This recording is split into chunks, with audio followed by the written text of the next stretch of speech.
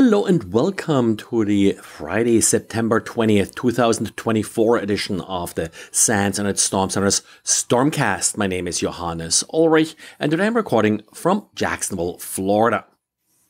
One of our readers, Rose Security, forwarded us an interesting email on Wednesday. The email claimed to originate from the GitHub security team, and it stated that a vulnerability was detected in one of the recipient's GitHub repositories. In order to review the results, all you had to do is click on a link to github-scanner.com. And that's where it kind of got interesting, of course. This website is not associated with GitHub, actually doesn't use really any GitHub branding. Instead, you just get what looks like a CAPTCHA where you have to prove that you are human. And to do so, the victim should follow a quite unusual procedure when it comes to CAPTCHAs. The victim is asked to open the Run dialog in Windows by pressing the Windows key and R. Next, you're supposed to press Ctrl V, which copies the clipboard to that dialog, and then hit Enter.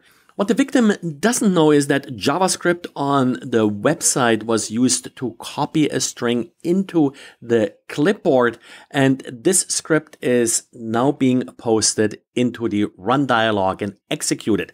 This is a PowerShell script that downloads another script that will then install actual malware.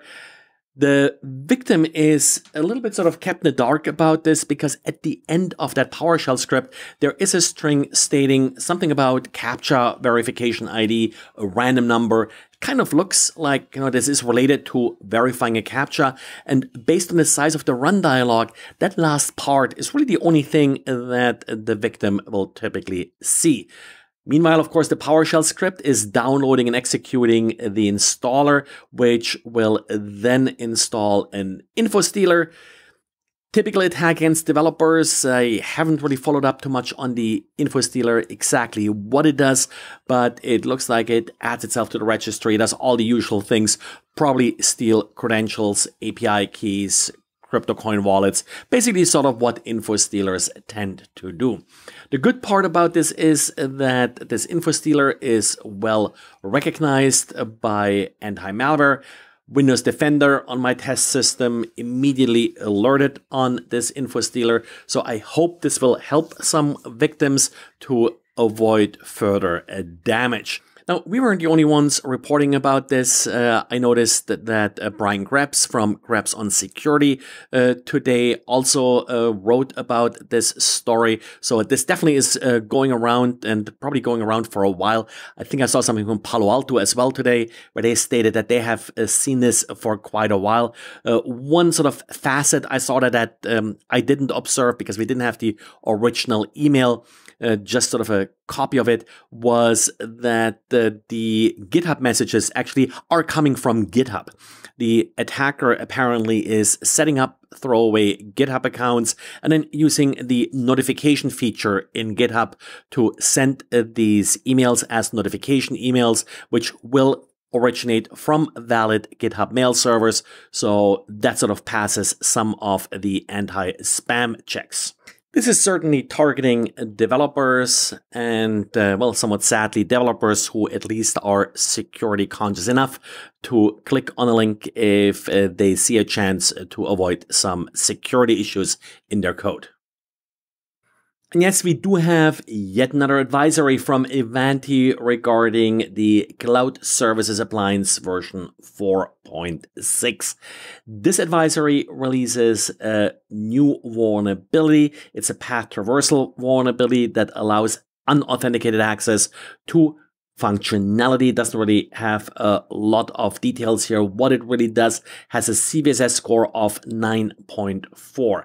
The good news is that while this vulnerability had not been mentioned before, it was actually incidentally patched, as Ivanti puts it, with the update that was released on September 10th. So if you apply that, you should be good. The bad news is that, and I mentioned this before, this particular version of CSA 4.6 is end of life, and the September 10th patch was the last one you're going to receive. So upgrade to CSA 5.0. And given the history of this tool, this is one of those tools where you should do whatever you can to restrict access to any kind of admin API interface or so the tool offers. Best you can, IP address, whatever you can, make sure that your attack surface here is as small as possible. And documents released from German court cases have revealed that German law enforcement was able to de-anonymize Tor users in a number of cases in recent years that dealt with child sex abuse material. I've not seen a lot of exact details how this happened. Apparently this involves some timing attacks, which of course is possible, and then tracing the particular traffic back to the entry or guard node where the user initially connected to the Tor network, then subpoenaing the respective ISP and gaining access to the actual IP address of the particular user. I'll link in the show notes to a blog post by Isabella Pavel, who did, on behalf of Tor, publish a blog post basically stating that in this particular case, an old version of the Ricochet application was used that was vulnerable to some of these attacks, and that current software is not vulnerable. The conviction actually happened in 2022, so about 2 years ago, and the investigation proceeded, of course, a year or so before that.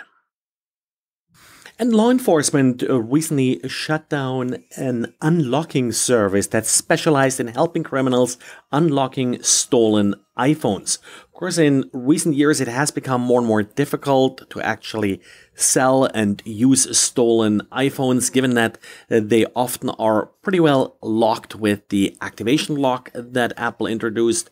So the weakness that these unlockers are exploiting is essentially phishing. There's a good article I'll link to by Ars Technica, Dan Gooden, that does explain how these sort of phishing as a service companies work and cooperate with criminals to help them unlock iPhones. Well, that's it for today. So thanks for listening, and talk to you again on Monday.